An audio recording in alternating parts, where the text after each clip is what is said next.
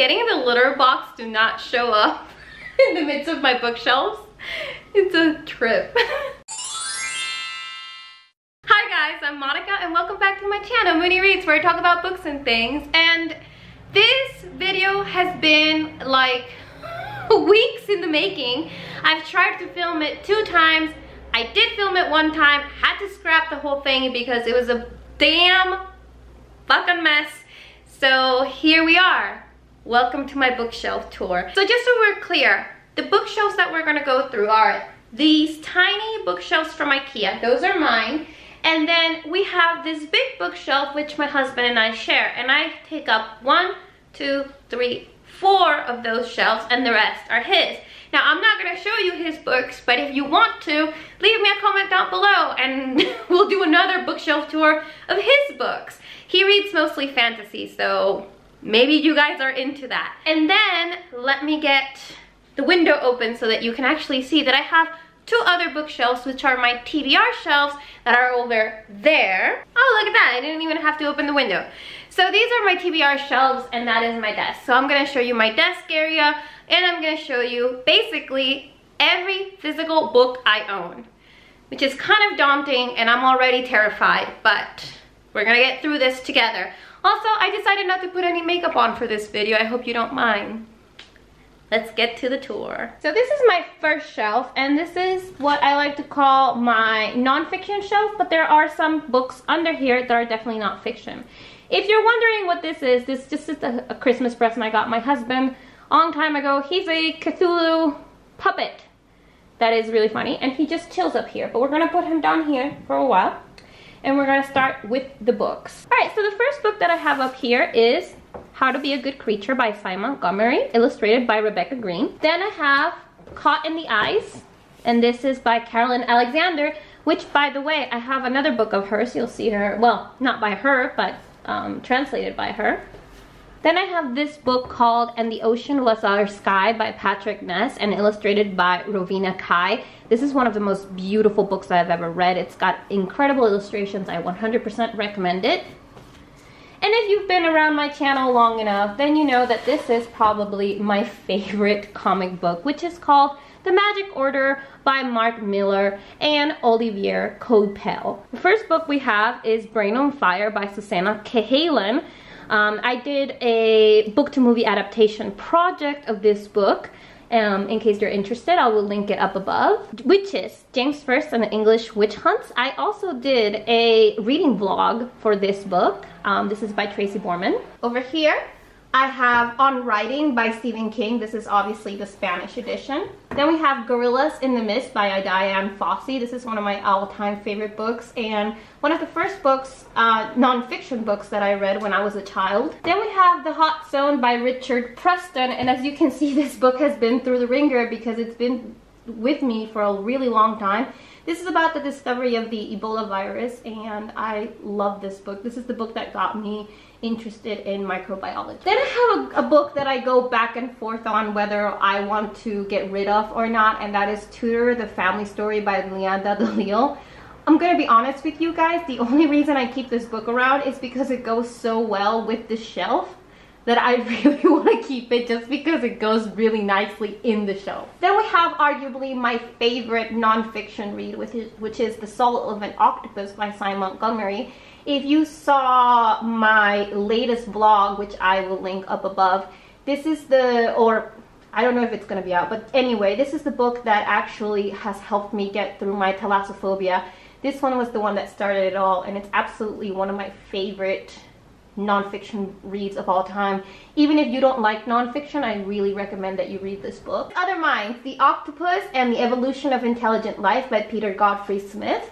I can't say much on that because I haven't read it. Then we have the first non-fiction book I ever read when I was about 9 years old, and that is Born Free by Jory Adamson, and it's still one of my all-time favorites. This is a new copy because my old copy was so tattered and so like just it was falling apart, like pages would fall out of it. So I asked for a new version for my birthday. Mama's Last Hug by Frans de Waal. I love this book. It's really wonderful. I recommend that you read it. I actually recommend that you read everything that I own because I only keep books that I really love. And then we have You guys know this one too, Spying on Whales by Nick Payson, which is all about aquatic life. Another book that has really helped me deal with my fear of aquatic life. And just so you know how much this has helped me, a few years ago, about 3 years ago, I wouldn't be able to look at this picture of whales, and now I look at it and I think that it's a beautiful picture. So there you go. All right, then we get to my second shelf. Again, this is just an IKEA shelf that we bought. This is actually an outside shelf, and Rodrigo put like cardboard on the sides so that it would, like, the books wouldn't fall over. What I'm gonna do is I'm just gonna put the little bulbs up, because if not, they're gonna be in the way the whole time. There we go. Again, these are just taped here. So let's start on this side. Plantas medicinales y curativas. This book is beautiful on the inside, by the way. So it's just a fun little, like, green witch book. All right, then we get to this collection here, which we're gonna go through, even though here there are some more.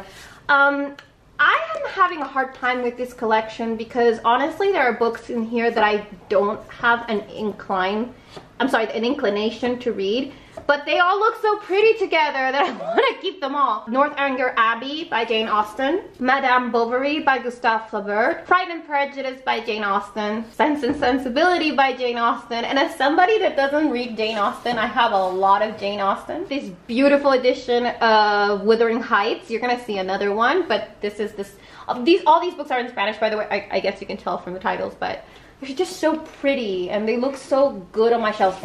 Every video I post, I get questions about these books. The Age of Innocence by Edith Wharton. Then I have Little Women by Louisa May Alcott, whom I always called Louisa Marie for some reason. Jane Eyre by Charlotte Bronte. Emma by Jane Austen. The House of Joy by Edith Wharton. I don't know if that's the real title of that book. And then we have Persuasion by Jane Austen. And I mean, these books are just so gorgeous, and I just don't know if I'm ever gonna read them. Thornhill by Pam Smee. Then we have the special edition version of A Monster Calls. You're gonna see another one of these, but this one is the one that has the beautiful illustrations inside.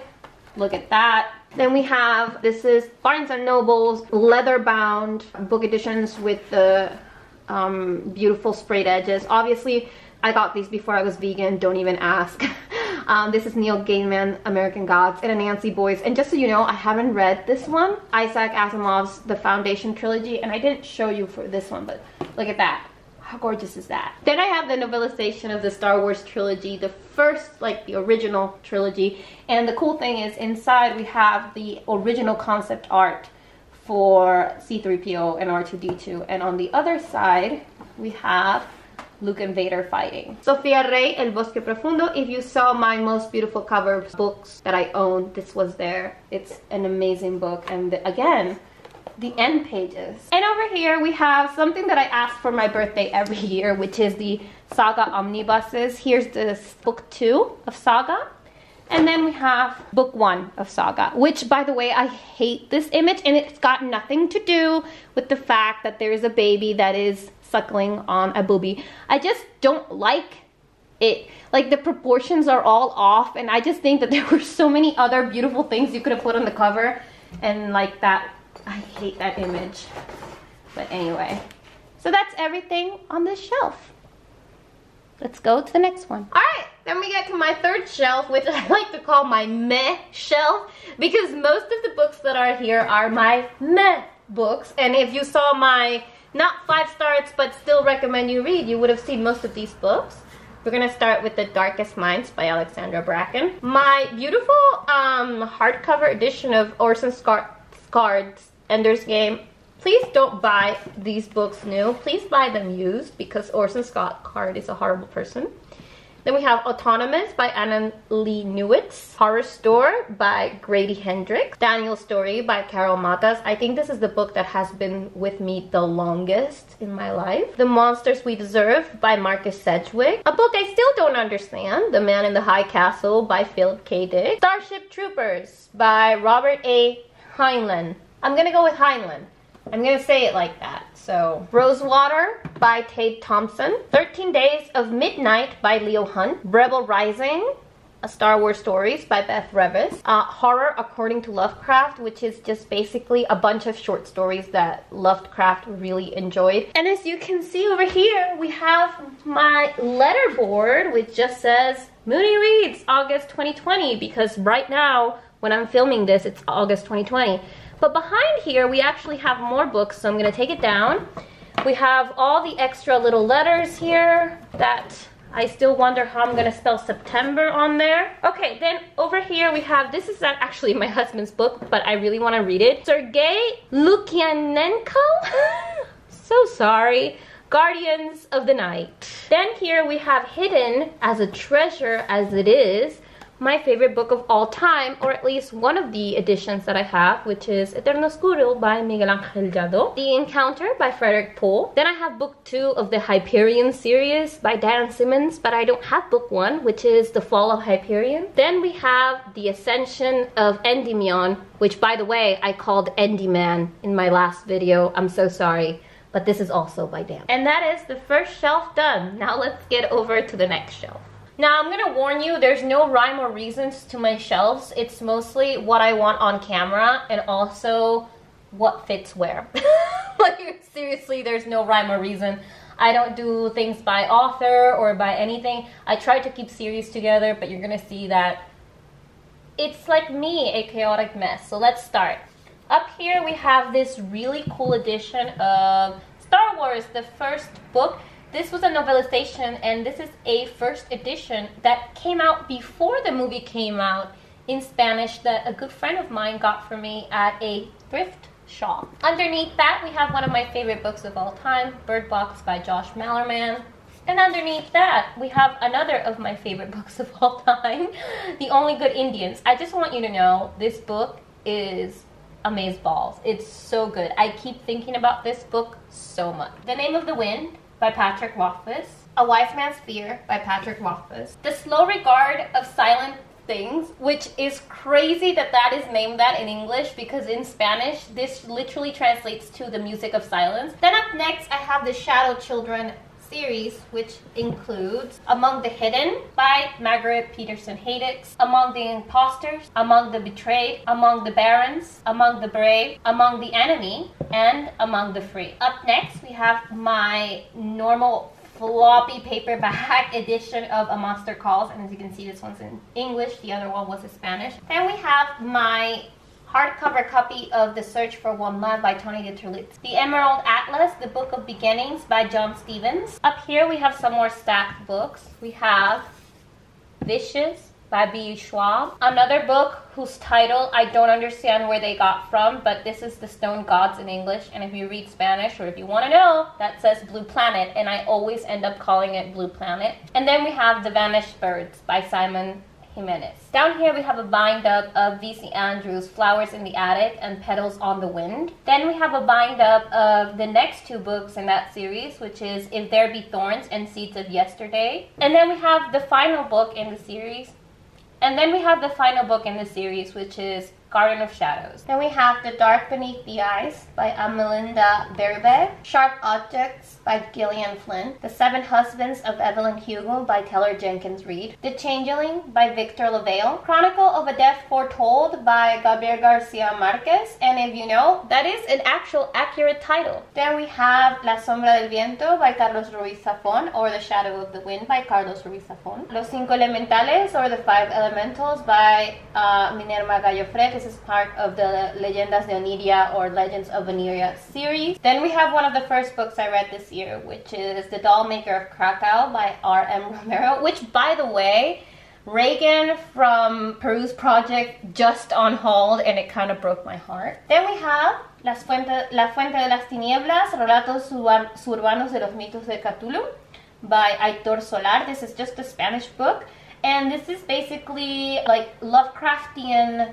legends but in urban settings, and it's actually a really fun Halloween. Las Tres Muertes de Fermín Salvochea by Jesus Cañadas. Then we have Terry Pratchett and Neil Gaiman, Good Omens, but this is the Spanish version, Buenos Presagios, with the cover of the TV show, which I don't mind because the TV show was perfect. Then I have 2 self-published indie poetry collections by Spanish authors, Francisco Martínez Domínguez And oh, this one is actually by Miguel Delibes. So no, this is actually not by Miguel Delibes. This is authors that took inspiration from Miguel Delibes, who is a very famous Spanish author, and wrote poems based on his work. Then we have my one and only contemporary YA romance, which is Red, White, and Royal Blue. This is such a silly book, and yet you know what? I'm gonna give it props because it got me out of a really dark time, and it just makes me smile when I look at it. And its stupid pink cover on my shelves. The final 3 books I got here are actually books that I'm planning on gifting a friend of mine, and it's the Among the Hidden, so the first book in the Shadow Children series. Then I have No One Writes to the Colonel, which I never know if I'm saying that right, by Gabriel Garcia Marquez. And then I have Binti by Nnedi Okorafor. I have already read all of these books and loved them, but I keep them here until I can finally, when COVID allows me to send off a package to my friend. And that is everything on this shelf. Let's go up to the next one. Welcome to the Tetris shelf. Showing you these books is not something I'm looking forward to, but I love you so much that I'm going to do it. So let's start up here. Up here, by the way, are books that just fit. These books I actually put thought into and everything, but these ones are just like, you fit, therefore you go.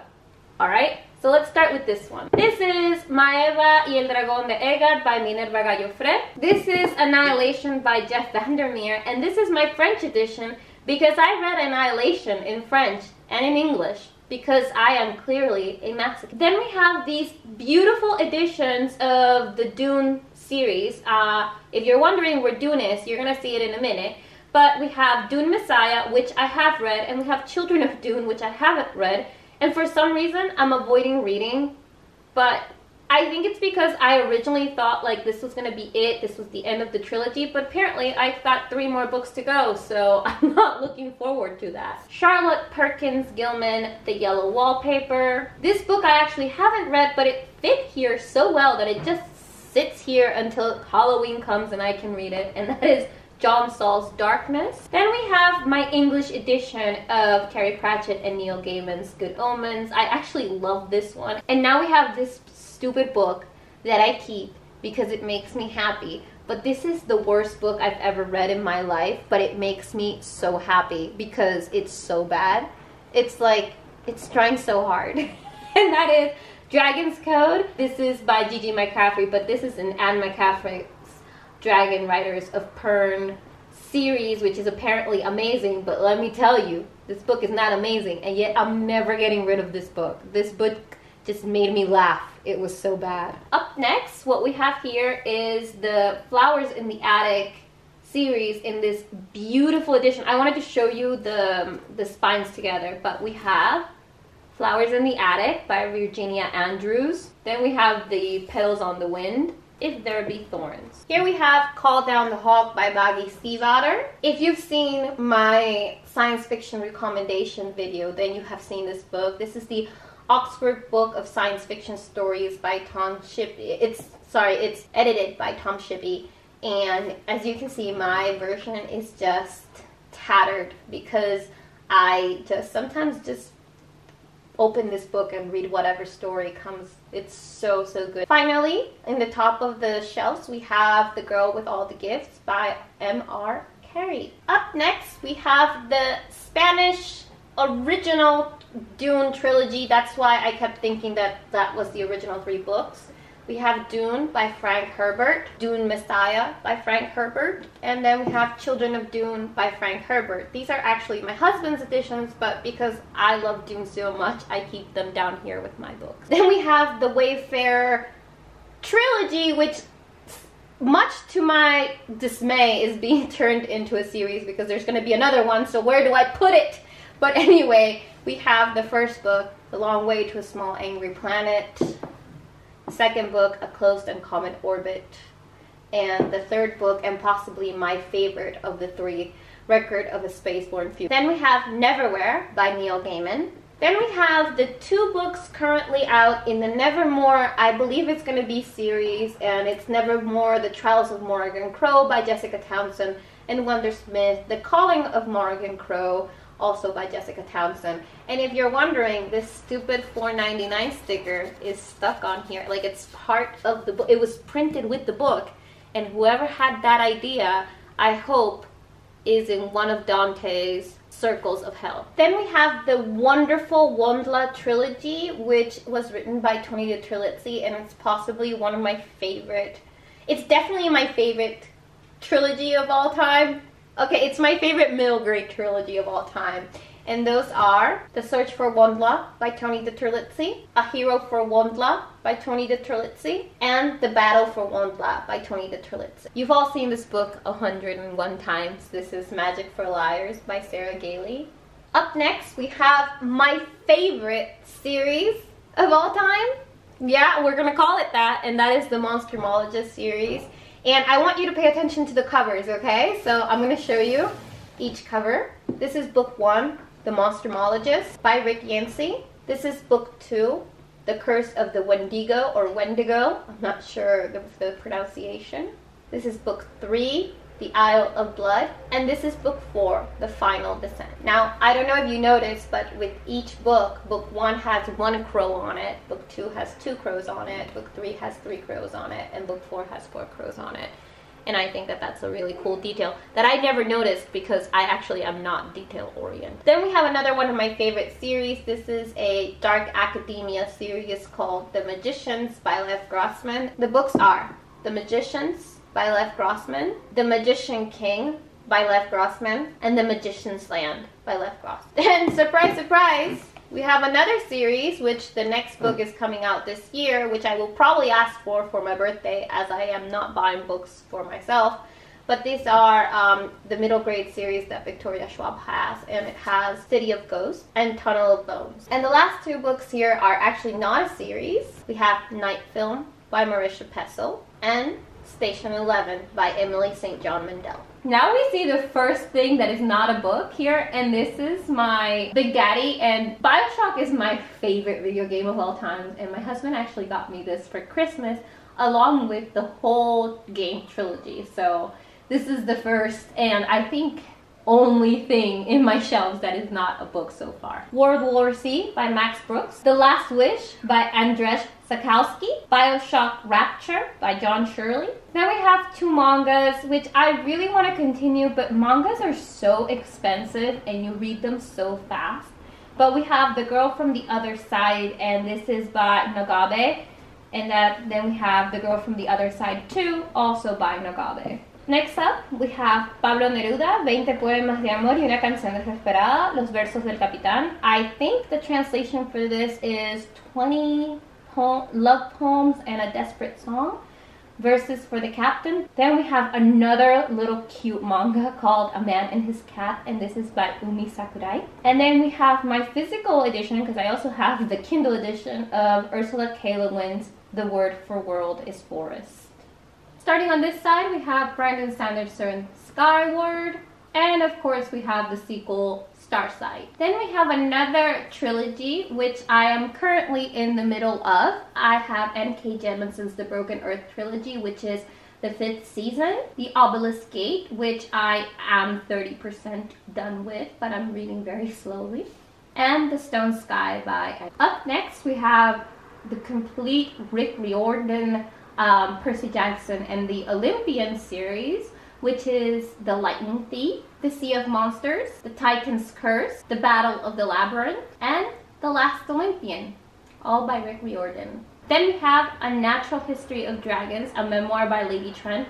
This is the first of 6 books by Marie Brennan, all about Lady Trent. I'm not sure if I'm gonna get the rest of the 5 books, simply because I'm running out of shelf space, y'all. I don't know where to put them, but I absolutely love this series. Sorry if things look a little bit different. We had to have a battery change in the middle of this because, believe it or not, this is a very long video. But anyway, next up we have Dracula by Bram Stoker, and yes, I do have the Spanish edition. I plan on getting the English edition one day maybe, but I don't know, is it really necessary to have both editions? I don't know. Then we have El cielo en un infierno cabe by Cristina López Barrio.